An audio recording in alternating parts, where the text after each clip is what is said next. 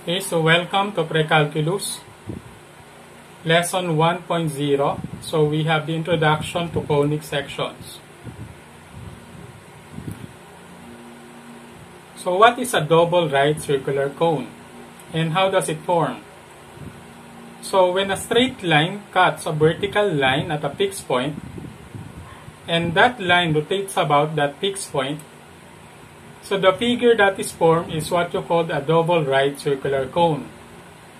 So a double right circular cone consists of naps. The nap is the curved lateral surface of the cone. So try to imagine an ice cream cone. So that is an example of a nap. The nap above the vertex is what you call the upper nap, while the nap below the vertex is what you call the lower nap. So an axis is the fixed vertical line that passes through the vertex and the center of the base.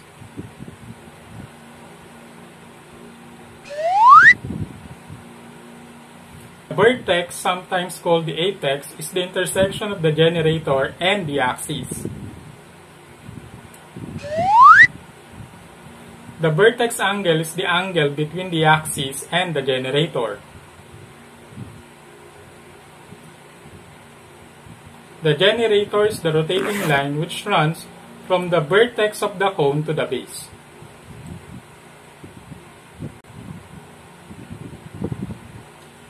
While the base is the flat circular surface whose center is perpendicular to the axis. So what is a conic sections? The conic sections are formed by the intersection of a right circular cone with a plane. So a conic section may be an ellipse, a circle, a parabola, or a hyperbola.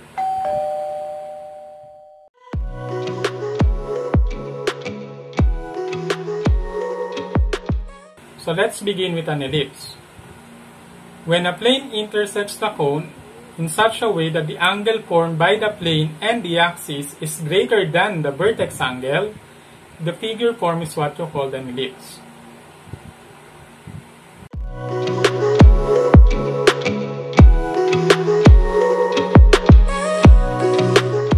A circle. So when a plane intersects a cone parallel to the base and perpendicular to the axis, the conic section form is what you call a circle.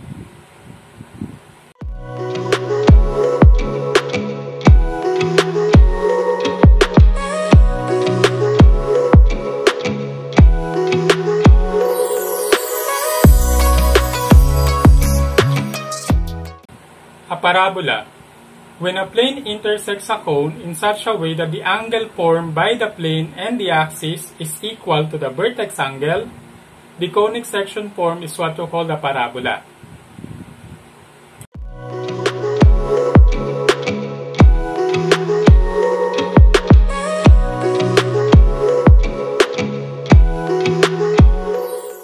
Hyperbola. So when the plane intersects both naps and the angle formed by the plane and the axis is less than the vertex angle, the conic section form is what you call a hyperbola.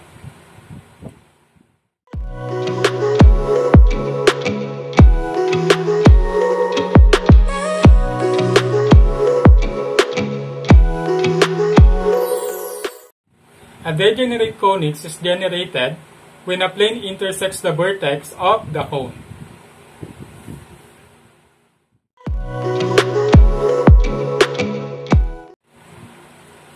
So if the plane intersects the two cones at the vertex and at an angle greater than the vertex angle, so we will get a point.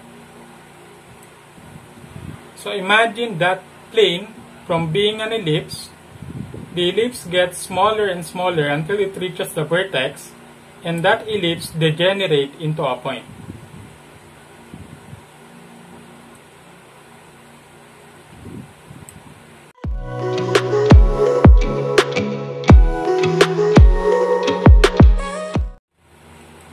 So if the plane intersects the two cones at the vertex and at an angle equal to the vertex angle, so we will get a line.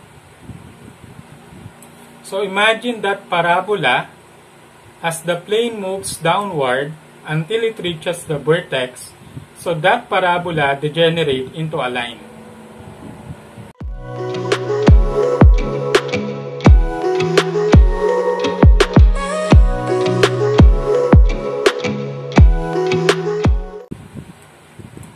So if the plane intersects the two cones at the vertex and at an angle less than the vertex angle, so we will get an intersecting lines.